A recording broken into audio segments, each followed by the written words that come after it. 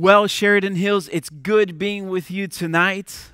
We are here in our summer series that we have called The Attributes of God in Everyday Life. Every Wednesday, we're taking a few minutes to consider God in whom He is. So every week, we're looking at a different or a few different attributes of God.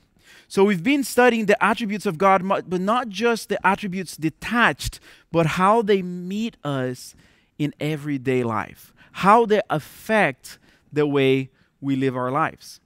So you may be asking, what are the attributes of God? Well, the attributes of God are the characteristics of God. The attributes of God are what make God God. And why is it so important that we should study the attributes of God? We should study the attributes of God because we need to know who God is. They teach us the greatness of God and the goodness of God.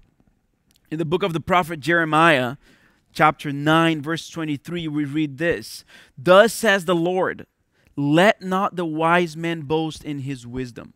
Let not the mighty man boast in his might. Let not the rich man boast in his riches. But let him who boasts, boast in this, that he understands and knows me." So the Lord, through the prophet, tells us that the most important thing that we can possibly do is to know God. So we're taking our time to consider who God is, to consider His attributes, and to deepen our knowledge of who He is. Last week, Pastor Andrew walked us through the holiness of God. And he explained that that is an attribute that sets God apart, right? But in a way, God invites us to share in His holiness. He explained the difference between the communicable and the uncommunicable attributes of God, those that He shares with us and those that are His alone. So today we're going to consider God in His transcendence and in His imminence. So God's transcendence simply means this: God is self-sufficient. He does not need us or anything to exist. While we needed God to create us in order for us to come into existence, God didn't need anyone to be. As a matter of fact, God has always existed. He is beyond us. He is beyond our reach. And He is beyond the created world. But the other side of this token, there is the opposite attribute of God's imminence. While God is beyond us and He is beyond our reach, it's also true that God is near. God cares. God hears us. So these two attributes often are explained together because they show the spectrum of God's greatness and His goodness. God's transcendence and imminence are often depicted side by side in the Bible. Listen to how the prophet Isaiah puts these two attributes together in Isaiah 57, verse 15. He says, "For thus says the one who is high and lifted up, who inhabits eternity, whose name is holy. I dwell in the high and holy place." So this is God's transcendence.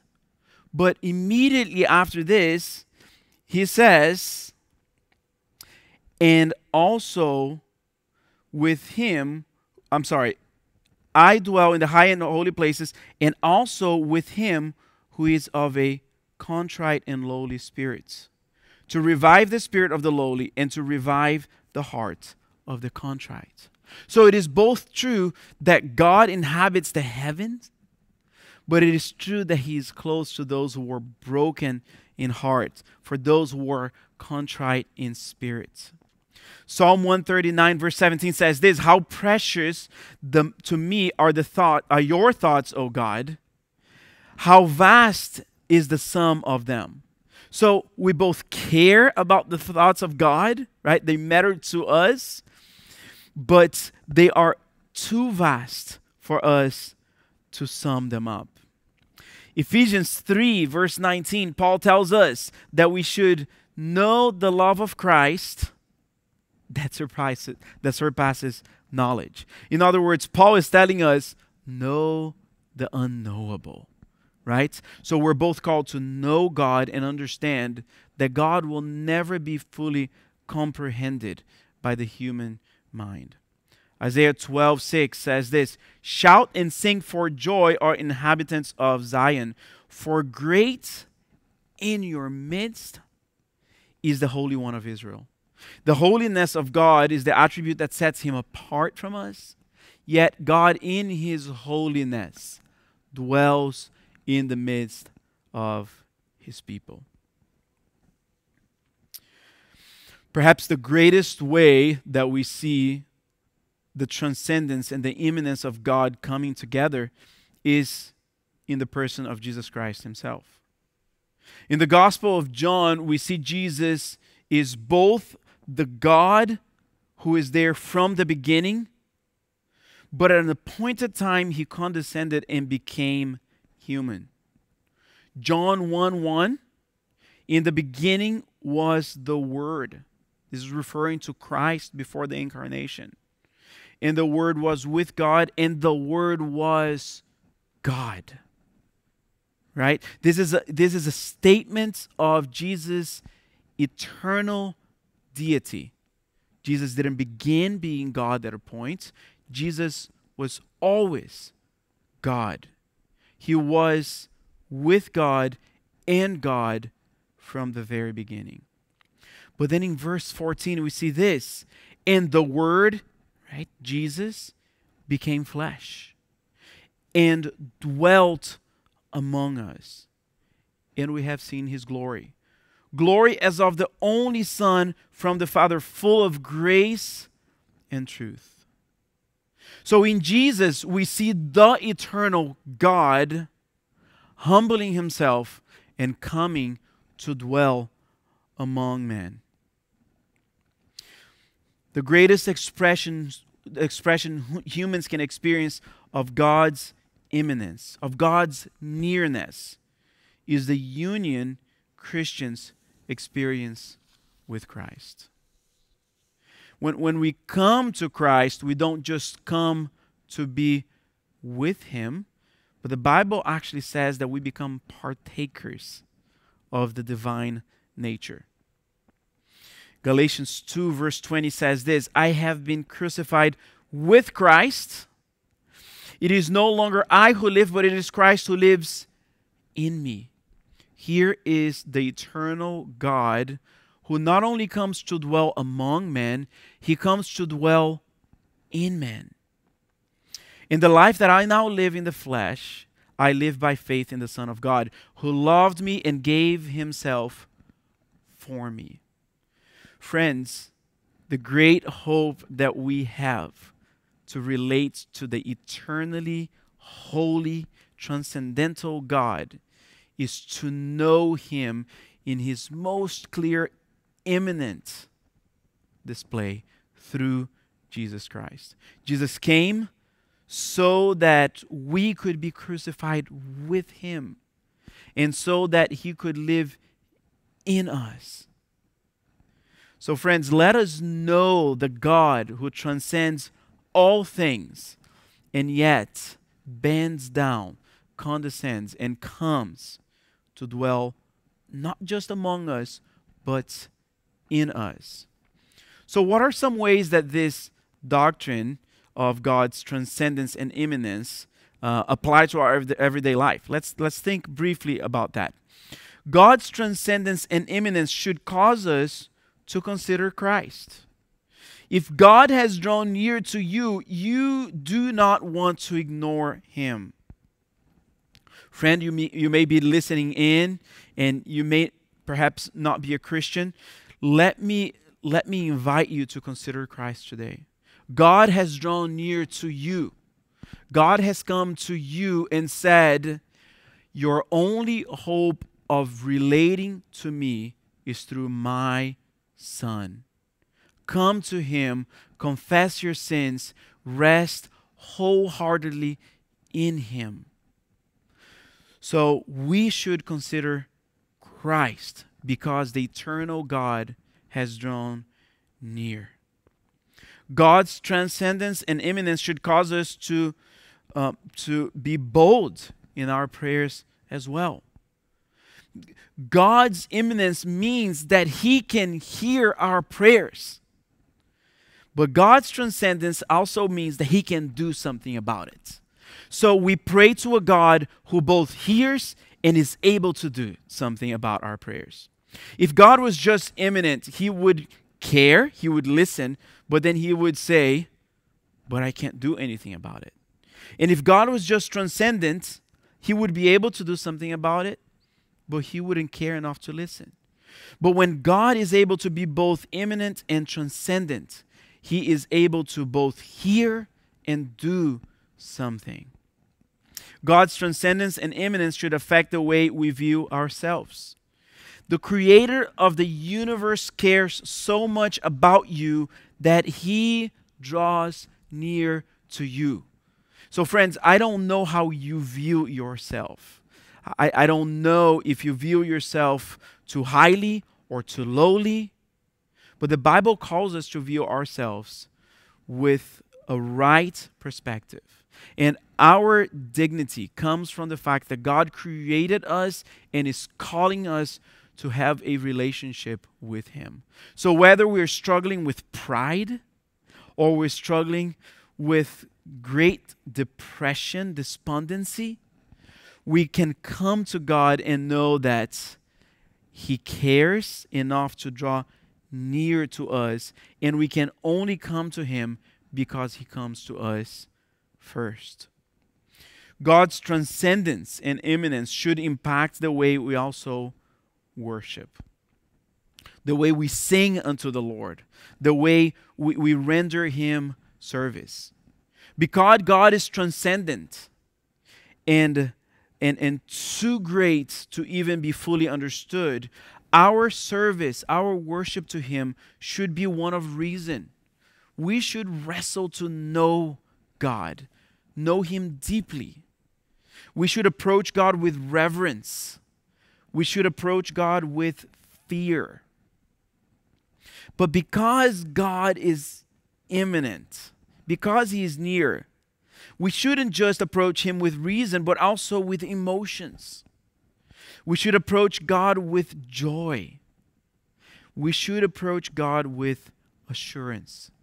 He is near. God's transcendence and imminence should impact the way we behave when we're alone. Right? Here is a fact. We're never alone. God is always there with us. We live our lives before the presence of God. So we don't do things for eye service. We do things because we seek to honor the Lord at all times. Finally, God's transcendence and imminence should affect the way we suffer. The very verse that we read out of Isaiah says that God is near to the contrite and to the broken spirits. So when we suffer but not like those without hope. So perhaps you are suffering today. Perhaps you are preparing your heart for suffering. The fact that God is transcendent and imminent should cause us to suffer well. A suffering that builds faith rather than destroys it. So friends, let us consider the God who is both transcendent and imminent. The God who is both above all things and so near that He desires to live in us through His Son, through the Spirit of His Son, Jesus Christ. So would you pray with me now? Father, I pray now that Sheridan Hills Baptist Church would know you as you are. Father, we pray that our church would know that you inhabit the heavens. Lord, that your ways are higher than our ways and that your thoughts are higher than our thoughts, Lord, that with our small, frail brains, we could never fully come to you. But Lord, may Sheridan Hills also know that you are the God who hears the prayer of the sinners. Lord, you are the God who comes and transforms sinners into saints. Lord, may Sheridan Hills Baptist Church know that you are not too far, that you cannot hear our prayers. Lord, may we live in light of this. May we live in holiness. May we live, Father, in goodness. May we truly love our neighbors because we first love you. Father, may we, Lord, know that you are near when we are broken. Father, may we know the God who both transcends us, but who also dwells with us. May we always know you in that way. We pray in the name of your Son, Jesus Christ. Amen. Friends, now we want to encourage you to spend some time praying with those around you, whether you are with your family, whether you're Zooming with other people, or whether you are safely gathering with others. There are some ways that we want to encourage you to pray together. So here are a few ways that we would encourage you to pray together. Pray that we, as a church, will develop a greater sense of awe towards God. Pray also that we'll experience God near to us day by day, that we would know that our God is there. Also, here are some ways that you can pray specifically in the life of our church. Mrs. Helen Eshelman, who has been a member of this church for many decades, over 5 decades, is moving away. And we want to pray for her. We want to pray for her move, and we want to pray that the Lord would be with her. We're praising the Lord that Michaela DeSico is coming to finalize the treatment that she's having to prevent her brain cancer from coming back. So we can pray for that. We can praise the Lord for that and pray that the Lord will sustain her health. And we can also pray for Billy Jones. We can pray that the Lord would be with him and that the Lord would, as he asks often, would glorify himself through his suffering, but also pray that the Lord would heal his body. Finally, we would encourage you to ask those around you, how can I pray for you? How can we be in prayer for one another? So let's take some time now to pray for one another and to care for one another in this way. Friends, may the Lord be with you, and we look forward to seeing you again next week as we gather to consider the attributes of God. May the Lord be with you.